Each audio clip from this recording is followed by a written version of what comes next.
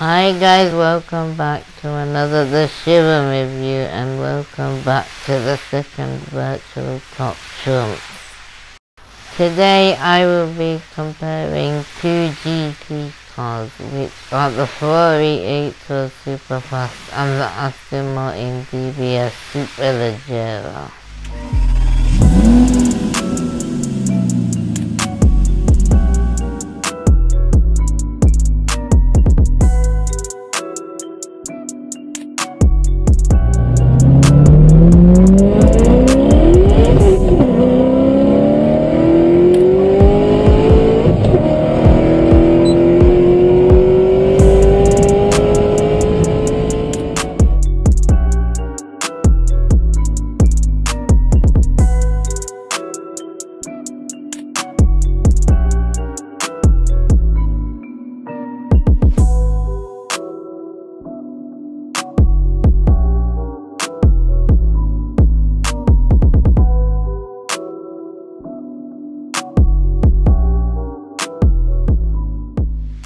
And guys, also, I've got some fantastic news to share with you all. I am teaming up with Love Cars, and make sure you check out their YouTube channel. It's called Love Cars, and don't forget to subscribe to their channel.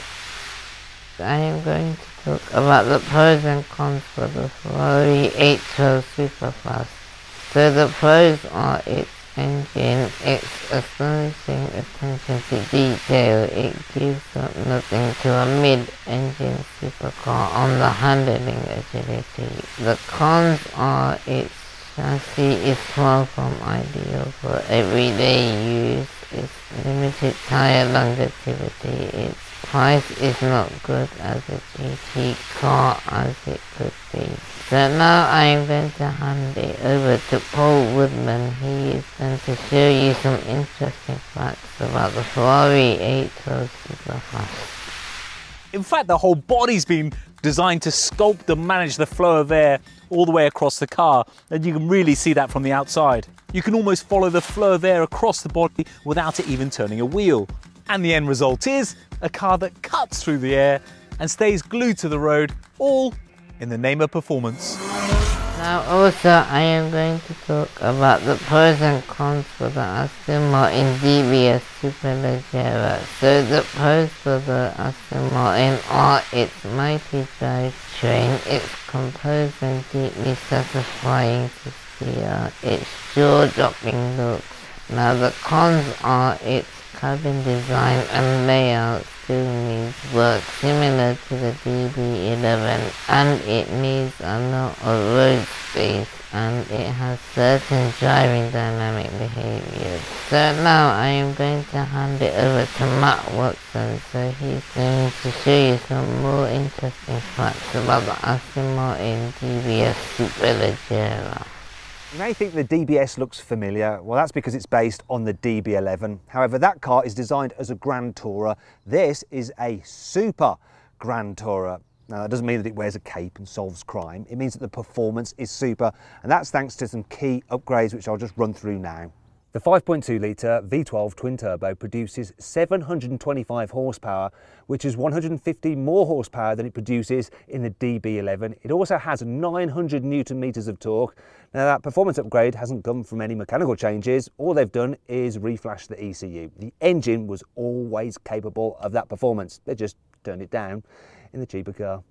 The DBS is fitted with an uprated and strengthened 8-speed flappy paddle gearbox to cope with its engine's added performance. That said, the engine's torque is still limited in first and second gear to stop the gearbox from exploding.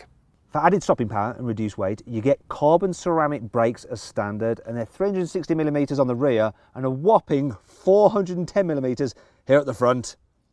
The adaptive suspension is stiffer and it sits the car 5mm lower to the ground than the DB11. Also, you've got a different wheel geometry setup, so the car is just a bit more pointy and agile. And then there's the rear limited slip differential, which is just more aggressive for improved corner exiting traction. Pirelli has created some special bespoke high performance tyres for this car, and they're wider than those on the DB11. For instance, at the back, they're 305mm wide. The DBS also has a range of aerodynamic features added to it over the normal DB11. These improve the flow of air over the car, as I'll explain now. First, it's divided by this huge front splitter. Some of the air goes underneath the car, and it's actually channeled through Venturi tunnels like you have on a Formula One car. Also, some of the air goes into through these ducts here. It then exits in front of the front wheels, goes over the outside of them, back inside the wheel arch, and then comes out of these side strakes. Now, as the air moves down the side of the car, it is then split by these wings which the door mirrors sit on, and that helps direct it into these huge vents you've actually got just by the rear windows. Now then, the air travels inside the bodywork, and then it finally exits here through these vents which are just behind the rear spoiler, and that kicks the air right up high here. Now the air that's gone underneath the car is then divided by the dual rear diffuser. Once again, that's like you've got on a Formula One car. Then the air meets up somewhere up here. What that does is actually create downforce, and at its top speed this car produces 180 kilos of downforce. Now the DB11 on which it's based actually at its top speed has 20 kilograms of lift. Now the interesting thing is that Aston Martin has managed to create that downforce without increasing this car's drag over the DB11. This car is called the Superleggera, which is Italian for super light.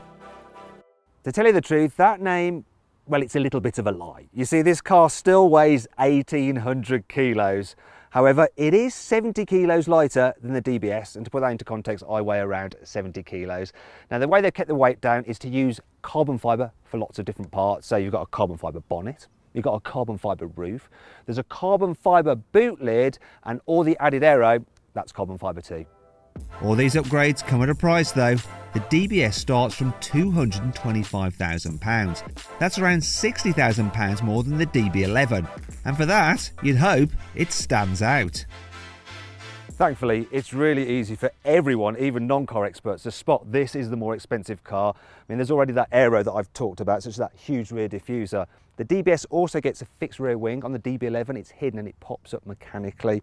Also on this DBS, you've got a full-length light bar which runs the width of the car. You don't have that on the DB11, but by fitting that, it means there's no room for the traditional winged Aston Martin badge. So they've just written the Aston Martin in bigger letters, and why not? Now, as you move down the side of the car, you have 21-inch forged alloy wheels as standard. The DBS also gets a wider track, makes it a little more muscular and meaner, sits low to the ground. You've got these larger and deeper side skirts. There's DBS badging, there's those side strakes there which are really aggressive. On the DB11 they're just slats. Now here in the bottom there's some huge air vents there to help cool the engine and let it breathe. Then as you move around the front there's the splitter here and an absolutely massive gaping grill. I mean, look at the size of that. It's huge. It looks like it's going to gobble up the road. So now guys, what you have all been waiting for, the driving experience on this beautiful icon. Over to you, Matt. Right then, let's talk about the driving experience, and it is dominated by the bonkers engine. Now there's loads of cool stats about it, but I can't remember them, so I'm going to quickly refer you to a man from Aston Martin. So 0 to 60 in 3.3 seconds, 0 to 100 miles per hour in 6.4 seconds. Fourth gear, 50 to 100 miles per hour is 4.2 seconds, which by the way is a second faster than the 812 Superfast. Top speed of 211 miles per hour, which is the fastest road going Aston to date. Really, for me, the thing about this engine is the insane pulling power. So I'm in fourth gear, I'm just under 2,000 RPM, I'm just going to put my foot down. And it's going to come on boost. And now... Oh!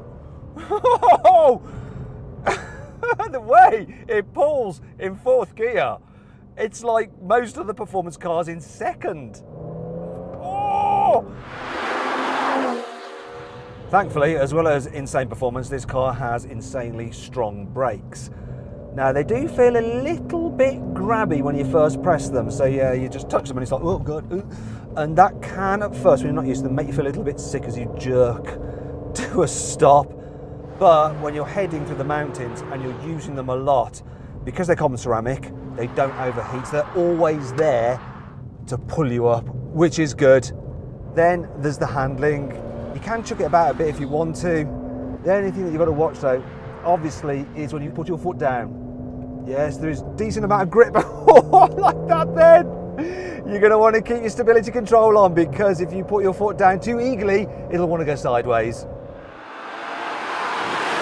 Now, as bad luck would have it, I appear to have driven into a cloud, and it's starting to rain and the road's very wet and slippery, so yeah, with all that power going through just the rear wheels, I'm not going to push this car, but this gives me the opportunity to talk about what this car's like just to cruise around in. So I'm going to press this button on the steering wheel to put the suspension into its softest setting, and press this one over the other side to put the engine into its more relaxed setting, and it also quietens the exhaust note as well. And then I'm going to put the car into drive and see what it's like just for touring. Yeah, it's reasonably comfortable. The gearbox is smooth. Yeah, if I put my foot down, it responds. Oh, the car does wiggle with this wet road. Yeah, I could quite easily do a lot of miles in this. It's fine. Ah, this looks a little bit like a swimming pool.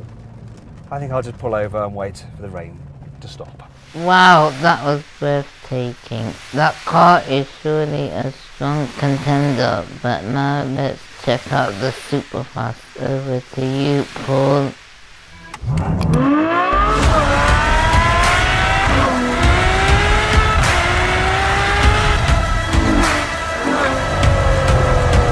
And get your full attention, it does. Oh, it's a car that I just don't think I could ever get bored of driving. And I mean, just listen to this. What a noise. And of course, it all starts with that incredible V12. Probably, and sadly, the last time we're ever going to see a naturally aspirated V12 in any sort of Ferrari ever again. It's an absolute masterclass. If you wrote a list of all the things you wanted in an engine, I guarantee this will tick every single box. Imagine you want an abundance of power available at any time. 800 horsepower, no problems there. You want an engine that looks good in the engine bay. Well and truly taken care of. And you want a spine-tingling howl every single time you put your foot down. Present and correct. It comes from a long line of front-engine, naturally aspirated V12 Ferraris. Before this was the F12 Berlinetta, then you had the 599 GTB, 575, 550 Maranello, and so on and so forth. But Ferrari have actually been building V12s from the day they started, so it's unsurprising that they're pretty good at building them. But this 6.5 litre naturally aspirated engine will go down in history as one of the all-time greats. I don't know that hybrid and fully electric powertrains are the future, indeed they're the present now, but hats off to Ferrari for holding out as long as they possibly can by giving us this red-blooded, red-headed, naturally aspirated V12. An engine is nothing without a gearbox, and the 7-speed dual clutch in the 812 is as impressive as the V12 it's paired to. The changes, they're instant, they're so lightning quick. You can change down 3 gears in the space of 1 second.